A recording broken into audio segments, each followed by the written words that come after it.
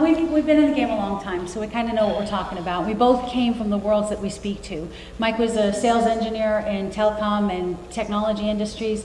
I was a corporate trainer for HR, marketing support, finding the right people to get on the bus, and then making sure they got in the right seat. LinkedIn came along, we both got passionate about it. Then we met on LinkedIn. I mean, why not, right? And now we're business and life partners. So there you go. We do not work for LinkedIn, sadly. They can't control us nor what we say. So we will tell you the truth instead of the corporate line, which is also sometimes a good thing.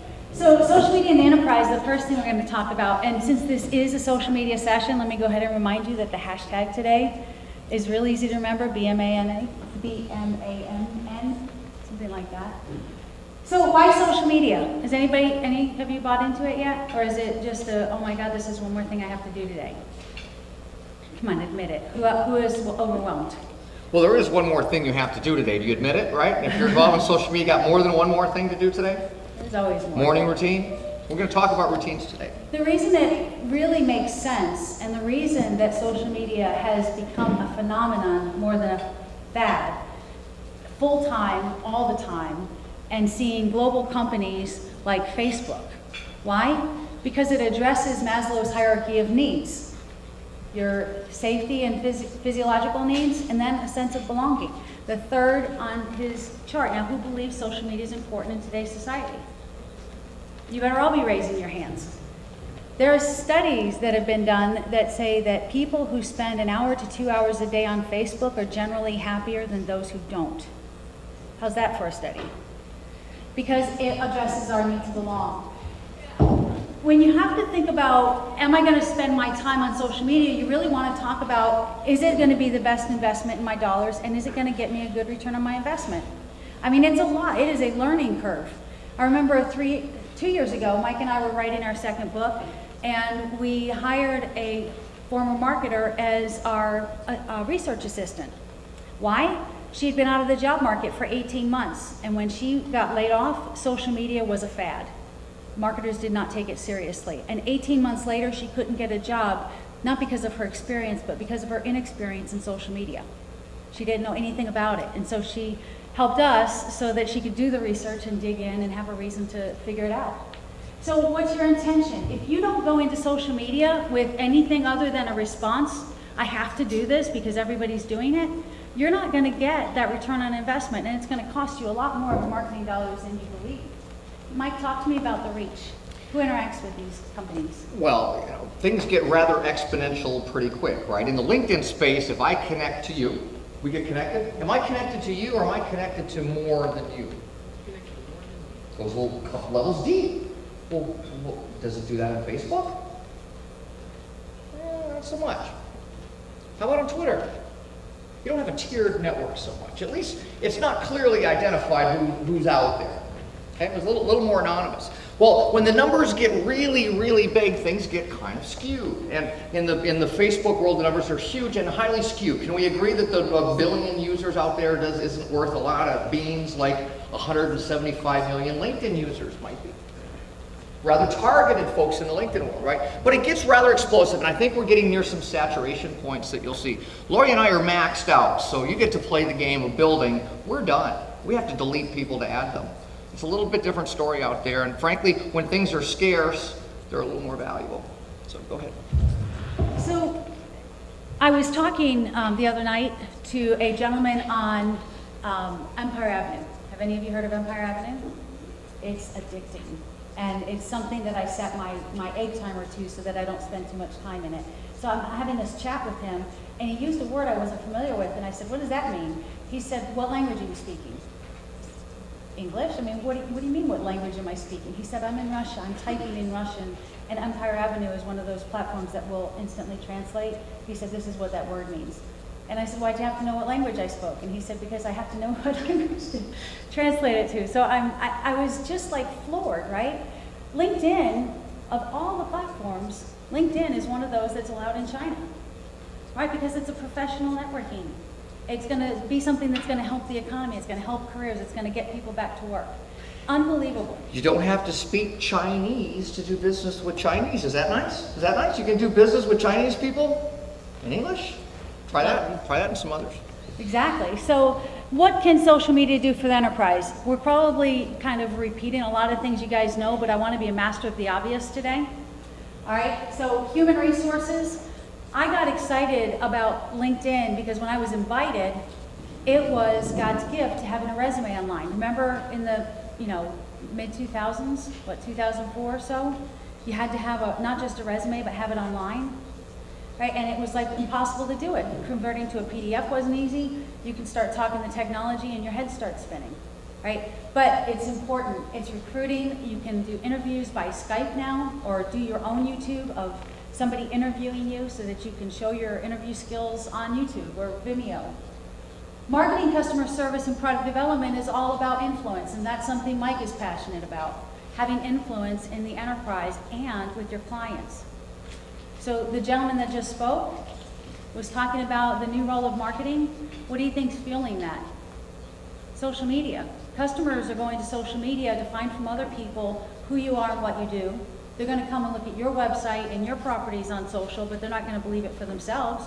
They're going to want to see recommendations and likes and completely built out profiles. Something that gives them information. I've literally heard people in the audience raise their hand and say, I saw a potential vendor, did not take the time to fill out his LinkedIn profile. I didn't think he was going to take the time to do my job well either. Cost him a gig. So Mike, what can social media offer sales? My bag was sales. I was that technology sales rep. Actually worked here in Minneapolis for a while. We just moved back to the Twin Cities here a year ago from Denver. But I worked back here when this was Rupert's. Okay. Ring a bell, anyone? I didn't know that. It was a year and a half I lived here way back in the late 80s, and I sat right here and I sang, I got you, babe, and I won the singing contest. I kid you not, I won the Sonny and Cher singing contest, at least the first thing, and ended up going on off. I had no idea. I was in technology sales at the time, Lori. Okay, I was selling hardware, software, services, and I didn't have anyone bringing me leads. These were all sales qualified leads. Where's Tony? Is he here? Still? Sales qualified leads as we found. We had to dig them up ourselves. So in doing that, the first thing I wanted to know is how much information can I have about that account before I'm going to call them? Who were they there? How long have they been there? Where have they worked before? As much information as I could have. And it used to be Hard Hanks or these other databases, computer intelligence. We paid a lot of money for pieces of paper that told us stuff that was out of date. Now the environment now is where I'm going to go out into LinkedIn, I'm going to qualify, we're going to look at folks out there by looking at their profiles and see, are you the right one for me? Are you the right one for me? Are you the right one for me? I'm going to look at certain areas in sales reps, what we teach, how to structure the looking at a profile and contacting someone based on it with the idea to eventually convert leads. That's what the deal's about. So Lori, I'm going to get off my sales bandwagon for a bit. What do these little things on the left mean?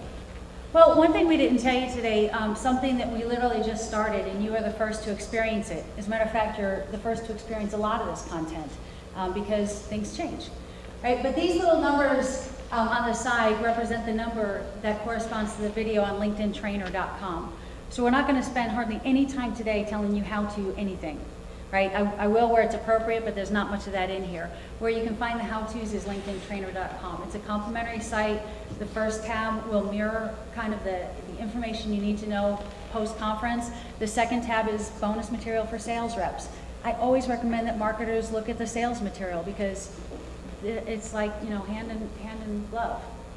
When you do a baton handoff, it's kind of nice to know what the other hand looks like, right? A little bit there. So LinkedIn actually helps a whole lot because now sales reps can get the LinkedIn profile in the link and a hot click and go look at it.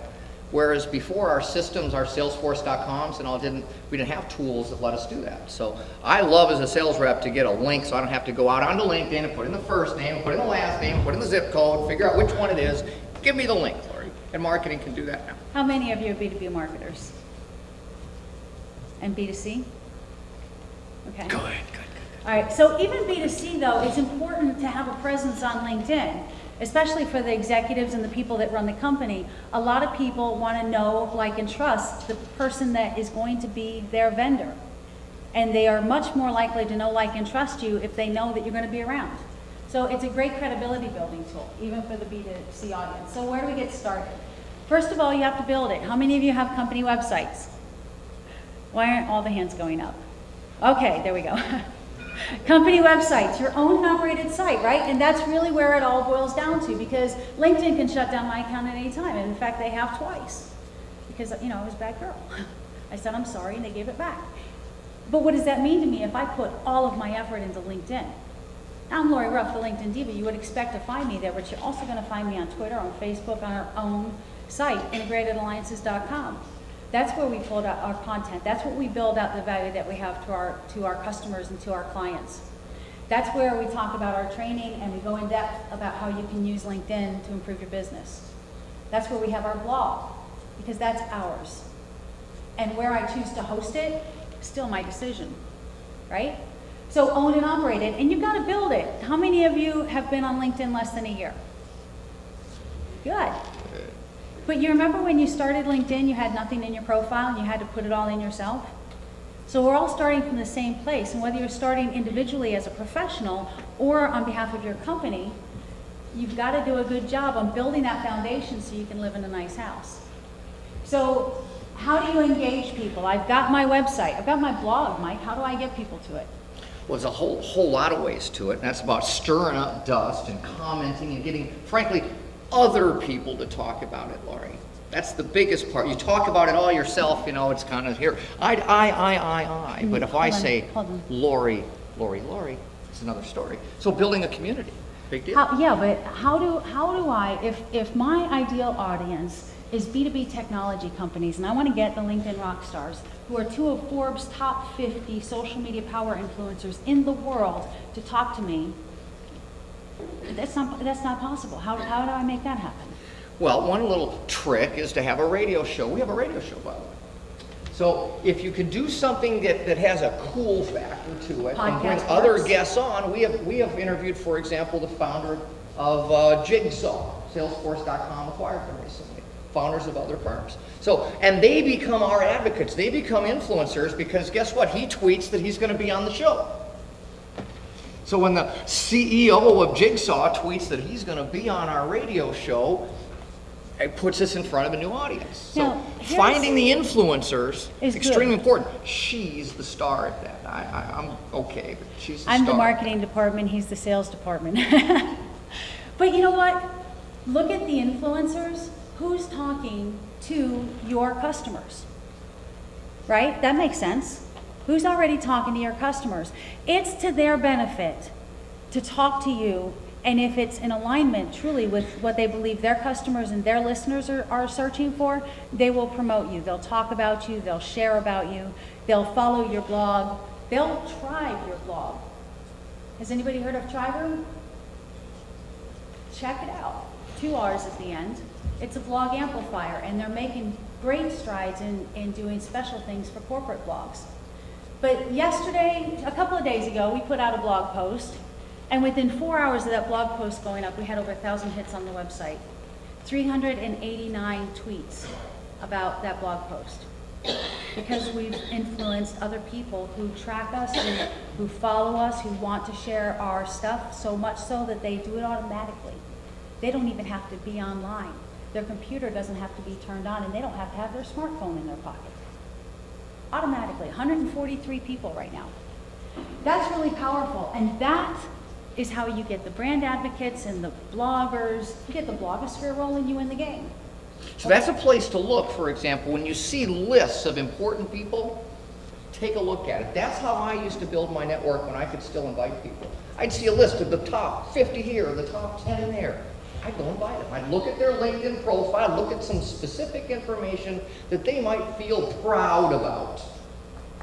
You know, if it's their kids they talk about in the interest section of their profile, if it's basketball, whatever I think is going to stir up some emotional ooh to them, put it on into them, and when you start taking the list of 50 here and the list of 10 there, you build up a really big influence really fast.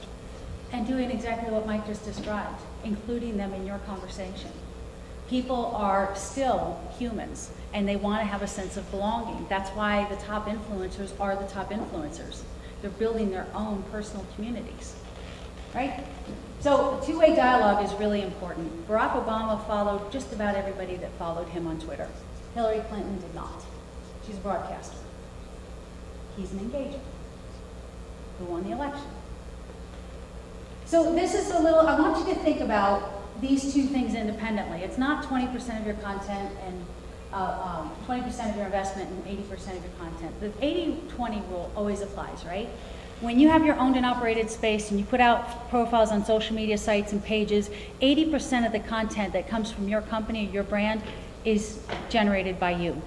The other 20% is generated by the people who follow you, who advocate for you, who influence your community, your customers. Now, on the other hand, the 80-20 rule applies to investment as well. 20% of your investment should be in social media. I really wondered one day when I heard the announcement that Pepsi took their advertising dollars away from the Super Bowl in order to invest it entirely in social media, how much their marketing budget really is. Their entire Super Bowl campaign went to social media. But again, going back to the intent, you have to have a plan. It's really critical. So 1, 2, 3, 4, engage. Right? You want to build your profile, build your house, build the store, build your presence online. You want to network with the influencers, with your peers, with people who will look to help you as much as you help them. It is a two-way street.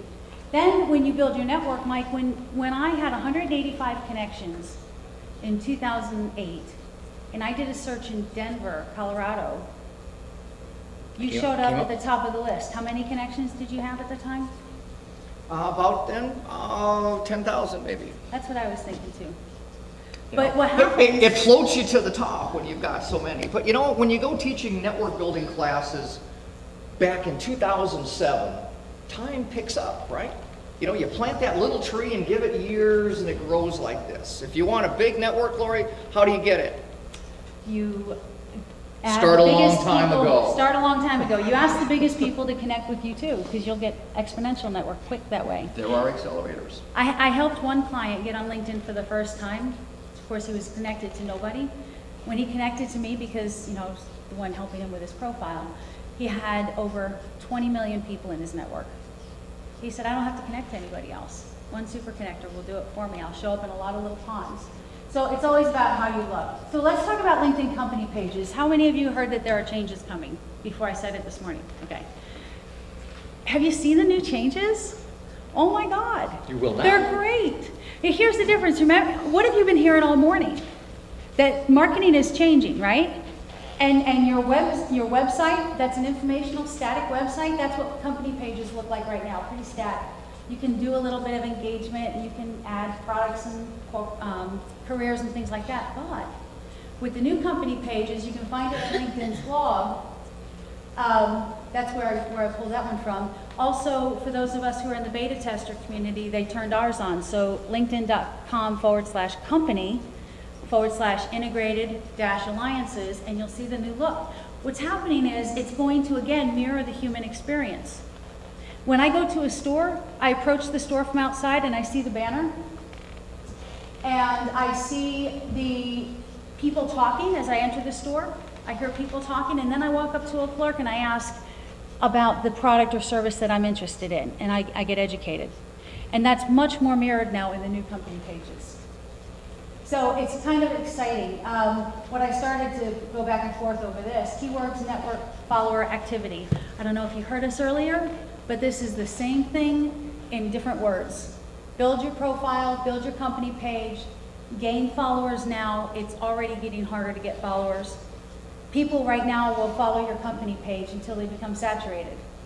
You want to get it done and start inviting people to follow your company page now. So the new look, a banner. We've got our own picture at the top now instead of the overview of the company in a little short box. We've got recent updates so people can come to our page and see what we're talking about. They can choose to follow us. They can see on the top right how they're connected to people at our company. So that's going to change based on who's looking at this profile, based on your own network. And then there's a products and services spotlight, which go to this page. At the moment, underneath that banner, you'll see a big white spot. They're still trying to fix that. I think once they get the bugs worked out, then they'll start opening up the new company page to look to everybody else. And then you can, you know, all the services and people who recommend them. And when you click on one of them, you get the detail, product overview. This is the only place on LinkedIn you can use bold and italics. You can Now, Lauren, have a YouTube video. This is the current interface that should look kind of familiar, does it? Does this look kind of familiar? You got tabs, you know, kind of like when a website has tabs. Tabs are gone in the new user interface. Yeah, it looks much more like Blocks a of blog. stuff instead of tabs going across. So, frankly, we're in the LinkedIn training business with LinkedIn videos. Do you think we're shooting some new stuff soon?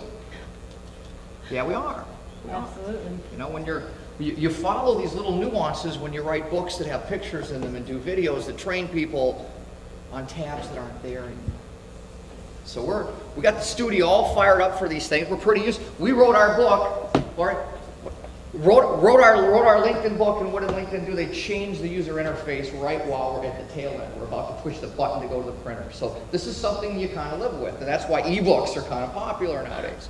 But nonetheless, this is the old look, and she showed you the new look, and they're the same page. This was just shot 3 weeks ago, and the other one was shot 3 days ago. So I love the tagging. When you look for LinkedIn training on LinkedIn, Integrated Alliances is typically going to come up right near the top, if not the first. And that some of that, again, depends on who's in your network that works at the different companies. LinkedIn assumes in its algorithms that you're going to want to do business with a company where you already know people. That's kind of smart. So how many of you think you don't have enough time? Thank you for nodding. Right? So your setup of a company page, maximum about 45 minutes. To add products and services, about 20 minutes each, exclusive of, you know, designing your graphics. Audiences, that means building your audience, about 10 minutes. Now on LinkedIn, how many of you are tired of the fact that somebody's got to opt in or have a cookie on their computer to see certain things on your website? Right? They erase the cookies or they opt out.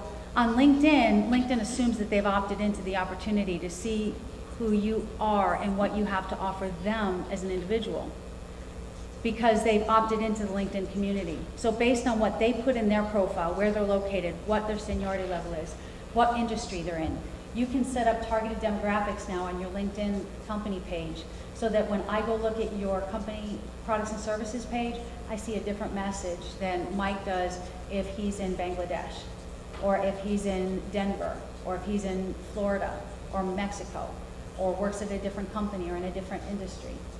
And it's all based by what you put in there. 10 minutes to set up. The same person that's going to be looking at your page, it's going to want to know about your products and services that serve them, are going to see what they want to see. Weekly updates, maybe 5 minutes each. And lead gen using your company page for active lead generation, about 30 minutes a week is what I recommend. You can also recruit from your company page, Mike, but you got to have a LinkedIn account, right?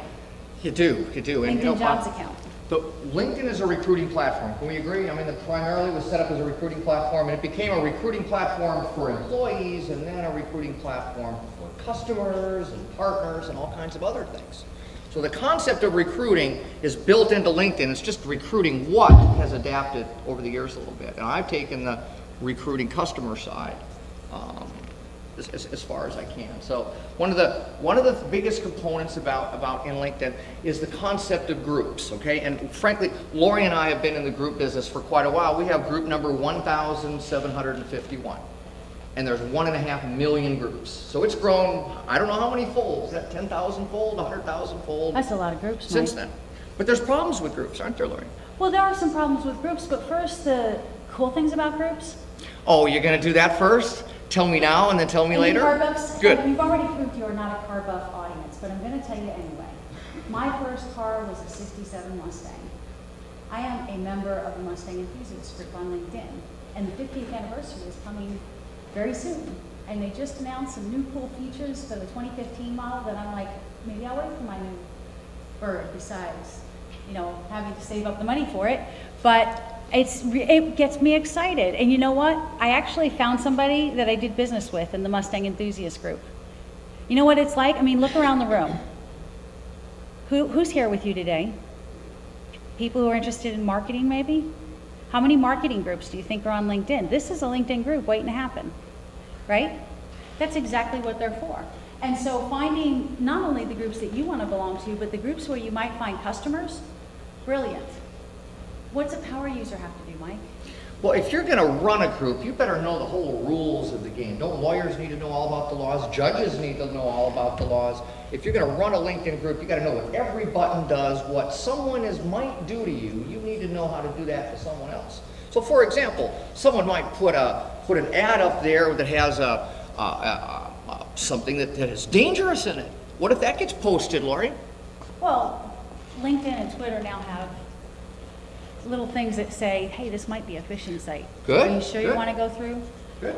So groups have a lot of positive effect, but groups also have a lot. Lori and I moderate 4 groups, and someone's always complaining about someone else's post. That shouldn't be there. You took my discussion and put it in promotions instead of over here. Someone moved it around. Someone complained. There's an administrative side to this, and it's not always making friends when you're administering groups. I'll let you know that. It's really not all about friendship. Why did you do that to me? Is what 80% of the messages are about when you're doing a group. So you got to know how to be a power user of a group before you're going to manage a group, because you have to kind of play cat and mouse. The antivirus, the virus. The antivirus, the virus. The group manager, the group user. They come into play. So if you don't know the whole rules of the game, what all the buttons do, you're going to get manipulated, and someone's going to complain. And you know, it happens in front of everybody, which isn't really the way you like to do it so much. So you got to learn your way from using it first and then move on. How do I find a group that I want to be involved in? Keywords, location? There's a lot of ways. This keyword searches work pretty well. Ands and ors work in this space. I like to go to people's profiles that I like and admire and click the join button at the bottom of their profile. They're suggesting these groups to me. I go, join. That one looks good, join. And then what happens, Lori? You find other people like them? You're full. You're full. Because you can only join how many groups, Lori? 50 groups. There are 1.5 million choices, and there are people like us who love to integrate with people and interact and find conversations, and they limit me to 50 groups. I've got an Excel spreadsheet with 72 groups in them so that I could go jump in and out of them at will based on the topic, who's my customer that's in those groups, etc. And just that way I stay active. So it's really annoying, but. So when I search for groups, I search for local groups. You want to join the Minnesota group. Linked Minnesota is one you want to join. There's a few local groups here. You want to join professional groups that are part of your profession. I'm in the sales profession. I'm in the speaker profession. So I got speaker groups and sales groups out there. But you know, I have clients. Our clients are Fortune 2000 clients. So do I want to join the Fortune 2000 groups? Yeah. You start to run out. Add that all up. You know, if you travel, we travel. When we go to Phoenix, we want to join the Phoenix groups and market that we're going to be in Phoenix. How about, well, I'm going tomorrow, tonight to Phoenix. Okay. So it gets a little hard. Okay. So sometimes what you have is a tool of actually joining a group, unjoining it, and joining it for another reason, and unjoining it and coming over here, kind of like time slicing it. But you're going to have to do that until they bump this up. I think we're going to see that, Lori. I think Absolutely. We're going to see more than 50 groups before long. I've been whining about it for long enough. For those of you who have people who market to different industries, look at some of your customers, your best customers. Look at the groups that they're a member of and have your telemarketers and your inside salespeople join those groups and engage with those customers to attract business. So searching within LinkedIn groups, I can search not just for a name when I go to the members tab. I can search keywords too. So if I'm in a group and I want to set up a focus group and I want to find the right kind of person to bring into my focus group, I can search by those keywords from within that group, and those people will show up in the group. From within the group, I can send them a message. I don't have to be connected to them. That's a huge reason for joining particular groups as well. So there's a quick little send message. I clicked on his send message button, and it popped up, and I hit send, and I'm still right there on the same page. It's really cool. Why would you want to own a group, Mike? Well, first of all, you got with 1.5 million groups out there now, you got to hit your head pretty hard and go, why the heck do I want to do that at all? Because I start with 0 and everyone else has got members. It's kind of like, why would I want to start a marketing association in Minnesota? There's already one here. So you better have a few things going for you, like having your audience already. I can put butts in the seat myself. I don't have to go compete with all those other groups out there for folks to come join my group. Did you just say butts from the stage? Butts in the seat. Really? Is that allowed? Butts in the seat out here. Okay. People in your group. You got to fight for members because a lot of people are going to have to think, which one am I going to dump that's got members and discussions and all that to join this one that has neither?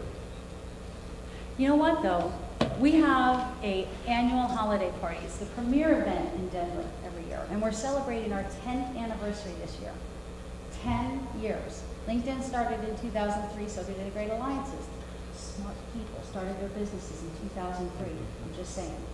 Some smart people got laid off in 2003 from a telecom company and started a company, but nonetheless, you get that. Nonetheless, it's September.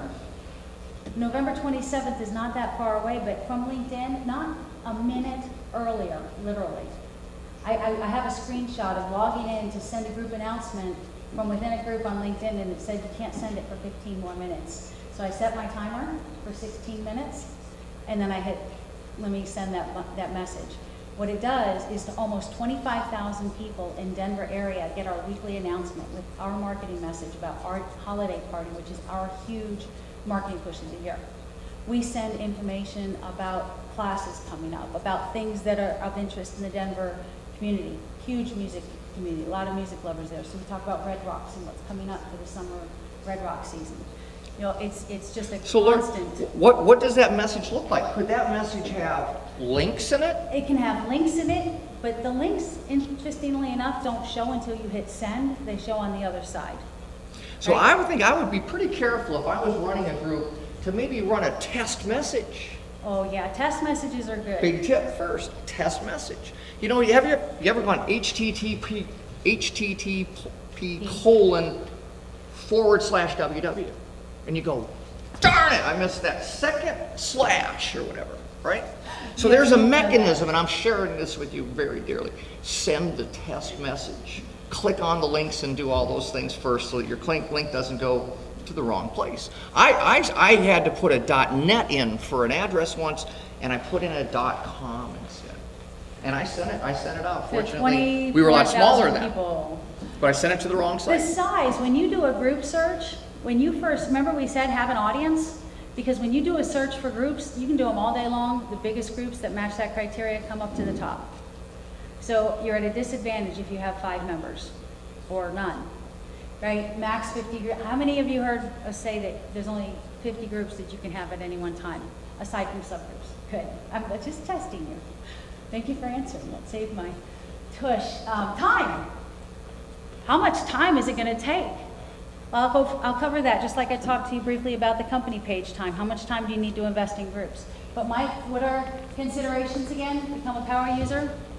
Well, first of all, seriously, groups are something to think really long and hard about at this stage. If we were 2008 or something, another story. First, have your own audience. Have that in mind. You know, BMA has a list. My company has a customer list and client list. We can do something there. But if what you're going to do is put up stuff that's already out there and you're going to be small and they're going to be large, think about it. Think about it also in terms of what's the purpose of my group? What's the purpose? At this stage, in the early stages, you didn't need to have a purpose of our group. But we have a group called Link to Denver and Friends of Colorado. What do you think those groups are about? Link to Denver, what do you think that's about? What's going on in Denver, right? Friends of Colorado, what's that about? People like us now who used to be there, who have other contacts in Colorado but don't reside there. And other firms, we have a Rock the World group. You think that might be about promoting a book or something like that? A group goes well to promote an item, but you gotta stick with it. And just that weekly send is really, really important. People get used to that weekly send and then it doesn't come and then they stop paying attention. Oh, here's another one, Mike. If you start a group and you don't monitor it for really the little bit of time it takes to monitor it, and other people post in your group and you're an open group and people can post whatever they want and people can join and people can be affiliate marketers from India or, you know, people who are selling recruiting services to US people from London. You got to moderate your group. Know what the group's rules are, what's the purpose of the group, enforce the group rules. Have a message to send to new people. There's a cool marketing message that goes on. Anybody here in the Minneapolis-St. Paul Business Journal group? okay, Leanne is. When you ask to join that group, Lee Tyree has to accept every one of you. But in the meantime, LinkedIn conveniently sends out a thank you for requesting to join our group. Here's a little bit more about the Denver Business, the MSP Business Journal. I can't say that without the word Denver in it anymore. And here's how you can get a subscription with a 4 papers free. And then when he accepts you, you get another one saying you've been accepted, welcome to the group. There's a BMA Colorado, their group is for their group members only. You have to be a member of BMA to be a member of the LinkedIn group. So what does she do? She sends an invitation to people to join BMA so that they can be part of the LinkedIn group. And you know what? Because you requested this on LinkedIn, I'll even give you a discount. There's an idea for you, Leanne. Yeah, Marilee Yorshak came up with that idea. So the concept of a group being for who? Okay, is it a group for my customers? Because they want to see different things than my partners are going to want to see. I belong to a Microsoft solution provider group. It's all about partner stuff. They're talking about customers as if they're prey. Okay? I don't want customers out there in my group feeling that they're prey in this group. They're not going to stay long. You know, it's problem solves itself. But if you're talking, if it's a vendor group, the language is different. You know, sales qualified leads isn't something that a lot of people talk about, but marketing people love that stuff. Do you like that one, sales qualified leads? I like the automated qualified leads. I like that feed source. And that's what happens in a lot of social media components. Lori manages our lead gen on social media. So if a tweet comes out that says, send me something on it, she's got tools that do these if-then-else statements. If it says something like this, send that. If it says something like this, send that. If not, send this. Okay. These tools that he just made me sound pretty smart, didn't he? I get involved in a little bit of this. We speak at other conferences, and the other speakers out there are damn good. I listen to what they say, darn it. And we get to meet them back at the speakers table. Here's the thing, though. I mean, I just got blown away listening to how much you said that I do, and it's like, wow, no wonder I'm tired all the time. Helps to have tools. It helps to have tools, and here's the thing. Don't get overwhelmed before you get started. Learn one thing at a time. You know what's brilliant about us knowing social media? I started early enough that I remember joining Facebook when I joined it because my sister was also in college and joined Facebook. We were both non-traditional students and we stayed in touch. They wouldn't let me join. They wouldn't let me join.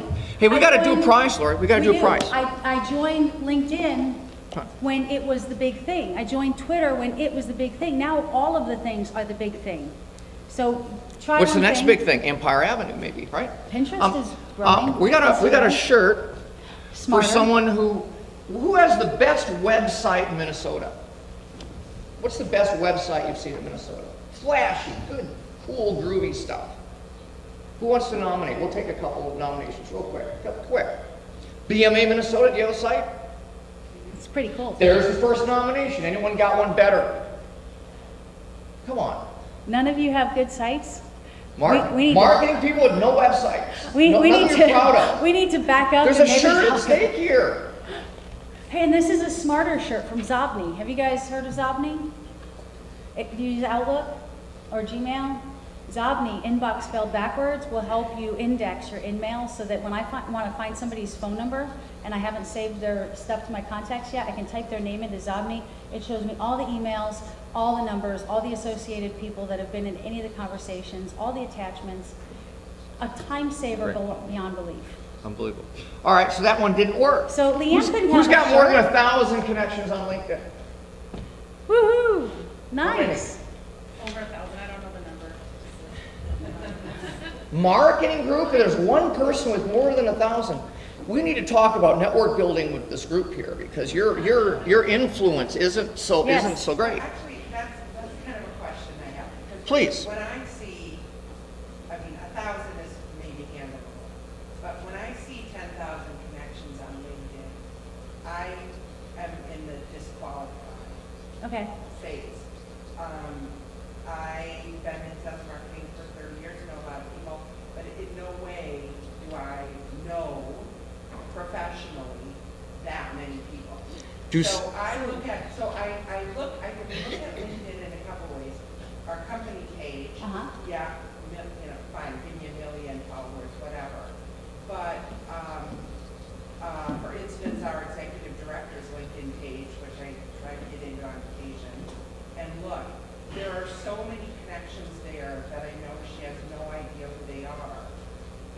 Is she why accepting is them? this effective? Oh, yeah.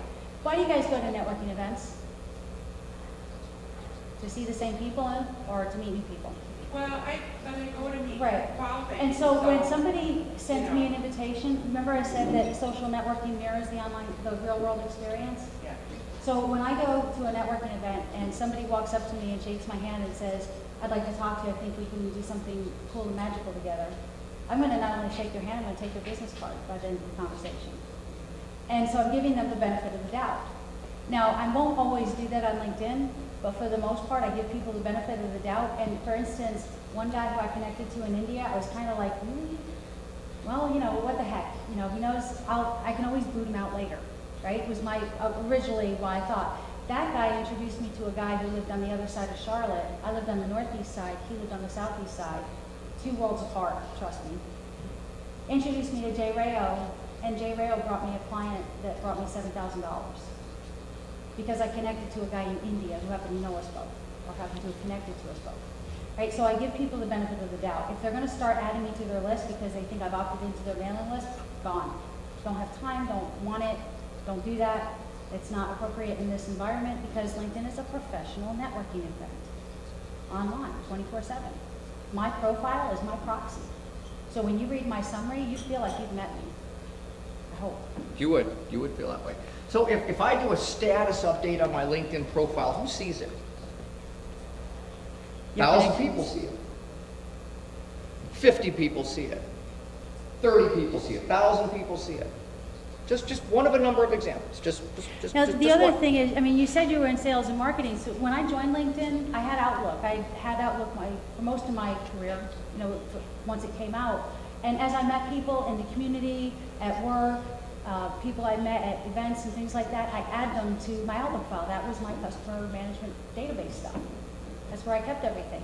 I kept track of birthdays that to this day still pop up. When I joined LinkedIn, I had 6,500 people in my Outlook file. And that was over the course of about 10 years. Right? So it does at first seem unbelievable, and how well can you truly honestly know them? I've met a lot of the people I'm connected with, or somebody has asked me to connect with them, but I haven't met them all. But I'm also a relationship-driven person, and I can make a relationship with anybody very quickly.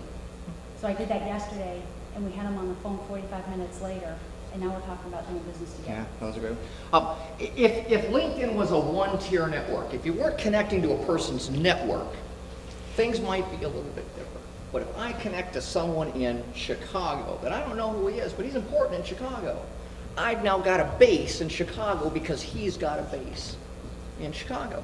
Now, there's good people and bad people, and you can connect to bad people who do bad things, and at least when you have a smaller network, you can delete people. We can't. It doesn't work where we're at. You can't delete. Well, that's the big problem of being big. We promised we were going to talk about how much time it takes to run a group. Yes. Setting up a group, about 45 minutes. Amazingly, about the same amount of time it takes to set up a company page. Weekly moderation, 20 minutes overall, unless you've got a link to Denver groups that has 24,499 people in it. Most of our groups are within the 500 to 3,000 range.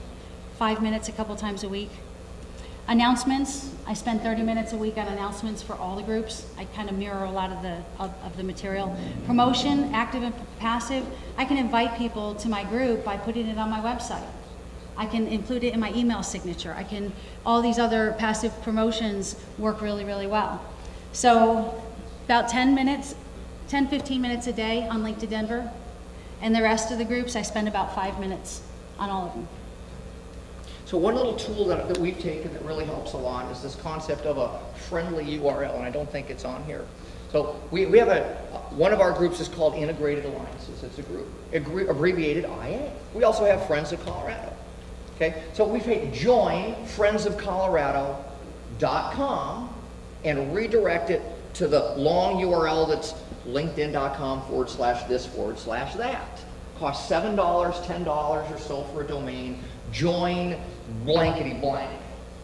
And it's really, looks good in print, it looks good anywhere, as opposed to that, forward. As soon as I hear someone go / in a URL, I kind of shut down. A lot of people do, they just kind of shut down. But you make it really easy. Join IA is our main one, and that's got, 5,000 members or something. Join IA has 2,700 members. You always were always a bigger thinker than you thought. You know, sales reps, they wait till the end of the pipeline, by the way. Did you know that? I knew that trick. Your boss doesn't ask you, what's wrong with this deal? You look great to your boss when you do that. Yes, sir. Can you secure company names? Yes. By securing company names, meaning? If someone else has a lookalike? Yeah, that's a real good question. Sort of. It depends on how you first enter, when you first create the group, creating the company name and making sure that it's exact how you want it to look, whether or not you're going to include the Inc. or the LLC or spaces and commas and all that stuff, because what's going to happen is linkedin.com/company/integrated-alliances. Right? On Facebook, I can create that myself if it's available. On LinkedIn, they do it for me. Isn't that nice? There's issues with names. You can't create one now that has the word linked in it. You used to not be able to say LinkedIn in a group name. Now you can't even say linked if you go to create a group. So they got a few things there. If you were to try to create a group that said Hewlett-Packard in it, someone might take offense to that nowadays. But it didn't used to be that way because we have clients, the alternative board, TAB, and all of these folks out there created little ones all over the place out there, and they're doing a rotten job in general. And corporate doesn't like that too much. And they got to figure out how I'm going to reel in these licensees out there that have TAB of Tallahassee out there, and it looks like some other universe. So the things you can share, what would you share in your group, on your updates, on your company page? Pretty much all of it. Resources, posts, like your blog posts that you do on your company blog, keep sending traffic to your blog. Commenting, if somebody comments on a status update or a discussion post that you start, like it and go back and thank them and engage with them. People, remember the earlier speaker? People are raising their hand and that scares you sometimes, but that's what you need to do is go and engage them and find out where they are. Because with social media now, people can educate themselves about your company and the sales cycle isn't getting shorter, it's just coming in later. They're already there. They're watching you. You just don't know about them yet. 90% of the people who read your content will read your content. 9% might also like it or tweet it if it's automated. 1% will comment, retweet it with a adjustment to the tweet. They'll customize things. They might put it on StumbleUpon or Reddit or wherever. 1%. We were tweeting about being in Chicago and going to see Loose Band, and hey, join us at Loose Band. Nobody retweeted, said, commented, nothing. We got there, they got on stage, we picked a picture of the band on stage. 15 minutes later, I went to show it to the band manager, and I said, look, 150 people in 15 minutes have seen this picture. His twit pic will show you how many views you had. Yet nobody retweeted it, commented, talked about it, said anything to us about it. But they're paying attention. Now that's scary. Be authentic. So responding to posts, it's all pretty much right there. How many of you have been in a LinkedIn group and know what we're talking about? Joy. Okay. Well, there's opportunity, right? Where's the opportunity in a group for you, for your company, for your other marketing professionals, for your sales folks? What are people talking about so that you can join the conversation instead of standing up and starting a new topic and everybody think, what are you talking about? We're talking about this and you're talking about that.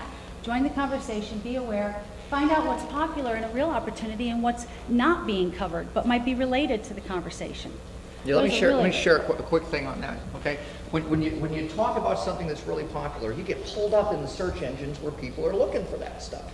So if there's a hot topic about the iPhone 5, for example, you know, Friday's going to be a really good day to put out a little tweet about, or a blog post about iPhone 5, because you're going to get caught in all these folks that are going to be caught up in it.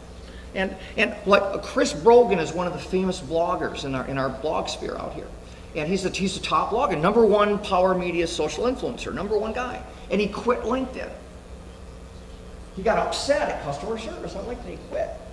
And 2 days later, I wrote a blog story about quitting LinkedIn, and I got caught up in all kinds of great stuff because Chris Brogan quit LinkedIn, and I had quit LinkedIn, and these words lined up. And when you searched on Chris Brogan quitting LinkedIn, you found my blog post on page 1. So this is a little tip to kind of think about something that's hot and kind of neat. Exact quotes, matching exact words. Now, if Chris Brogan had said, I'm quitting Facebook today, we probably wouldn't have said a word. But it's relevant to who we are. Yeah, it was a big deal in our business. So that's pretty cool. So right now, remember what I told you earlier today, LinkedIntrainer.com, it's now integrated learning. Integrated alliances, integrated learning, we're kind of playing with the words there, but LinkedIntrainer.com will give you the how-tos. It's free, we're not gonna call you and assume that you're a sales prospect. You can just join, it'll send you a password for future reference. But getting that interactive, you know, feel free to share it with your sales folks and take a look around. So how-tos, videos, and demos, and there's a picture of it because I forgot I put one slide in, I didn't need the other. And this is us, Mike O'Neill and Lori Ruff, the LinkedIn Rockstars. We have a lot of fun. We hope you enjoyed yourself. Questions? We're good. Oh, shucks. How do you control the message? Oh boy. Because I've been How do you take a tiger by the tail and swish it all around and not make a tornado? You know, all you can do to control the message in your group, what we're doing to control the message in Link to Denver is insisting that anything that's promotional, anything that's event related, because it's all promotional, goes to the promotions tab. Anything jobs related, whether it's a job posting, a conversation about a job, or an event about a job, goes in the jobs tab. And then the other things we moderate. So if somebody puts a link out there and sends somebody to a website, I and my team actively check those links every day to make sure it's going to where it says it's going to go. Because although LinkedIn tries to add that phishing thing and give you a warning, so what happens there is that people in our group know that we moderate, so they use care in what they talk about. The Harvard Business Review had a problem about 6 months ago because all this affiliate marketer stuff started coming in, and you know, I sent her a note and I said, make it so that they have to request to join, so that you can not approve them or find out why they want to join the group. Add group rules and enforce those rules. And you'll find this is a much easier group to moderate, because as soon as people say you're going to moderate every single discussion, then they are like, you're going to do what? You're going to censor me? You see, they take the word moderate for censor. And so the perception is really, really important. Yeah, the group rules is a big deal. There's a little button that says group rules now, so at least you have the law out there on your side if you're going to do something. And Lori will send them a link to the group rules when they violate. We keep a lot of notes. It's funny that the problems tend to come from a small group of people that tend to repeatedly offend. Is that a? Well, I believe in copy paste. So all of our standard messages are in a admin folder on our Dropbox so that everybody has access to it. And so no matter who's moderating, they've got the latest message that I've put out there.